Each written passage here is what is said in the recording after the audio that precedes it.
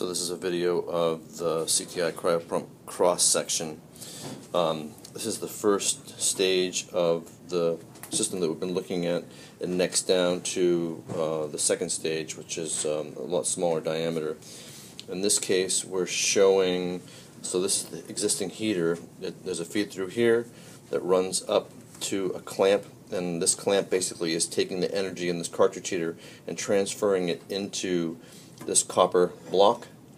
And so this copper block transfers heat to the first stage for regeneration.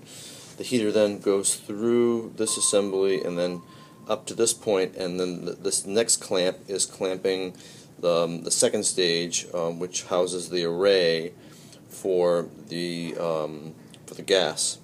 So this is down to about 10K. Correct. And there is a sensor in that assembly head. I'm just going to show you this one because it's a little cleaner.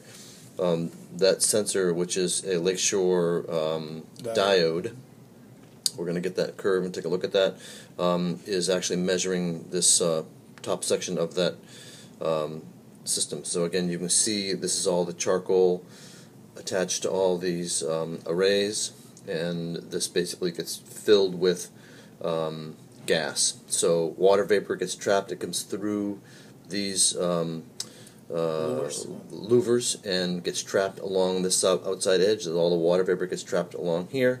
And the first stage in this system that doesn't have a heater on it, this first stage basically will heat that whole can up and melt this water vapor. The second stage, which is 20 watts or in that range, will heat up this whole array section, which liberates all the gases that are trapped in this system. So you can see what kind of a area we have to deal with.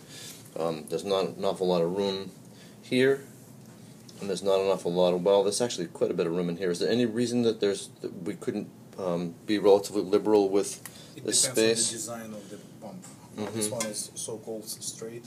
The side pump, which is this example, as you can see, is significantly tighter space-wise. So probably these are the areas that we'll probably like to see some specific envelope information about where we can go on with our design. And ideally, again, this is rigid from here all the way up, just for consistent, easy manufacturing, so things don't get broken. There you go.